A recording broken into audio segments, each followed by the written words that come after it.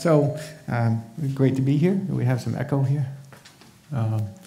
Anyway, yeah, so I want to talk about some work that my group has been doing for the past several years. This is joint work with a number of members of my own group at Yale and collaborators at Yale and elsewhere. So, on the internet, nobody knows you're a dog, right? To quote the New Yorker commercial. Well, unfortunately, as we've learned in the past year and a half, that's not really true, right? Actually, they know exactly what kind of dog you are, who your friends are, and what you're doing at any given moment. Sorry for about all the cultural references to U.S. children's book. Those might not translate across the Atlantic very well. But you know, they know exactly what kind of things you like to buy, and they can even figure out kind of fairly personal, you know, intimate details, even just kind of accidentally. I'm not sure if you remember.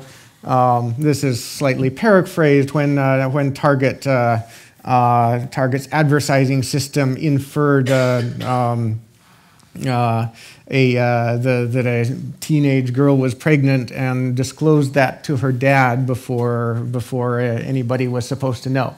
So this kind of this kind of thing happens all the time. But you know, we've heard this phrase before, even just today. Why should I care about privacy if I have nothing to hide? Well, I hope most of the people in this room don't need much convincing.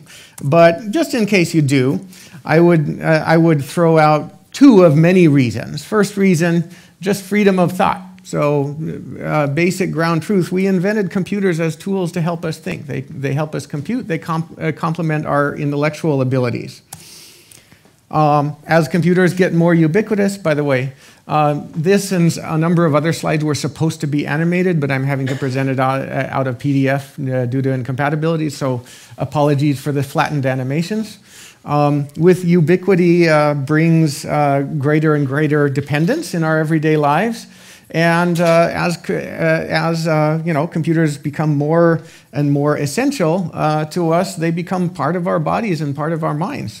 And whoever can read your private data can ultimately read your thoughts increasingly in this world, right? So, but let's bring things down a notch from this kind of philosophizing to just practical everyday reality. So how about your personal security? So we had a wonderful talk about passwords this morning, but and there's certainly all forms of passwords, but I want to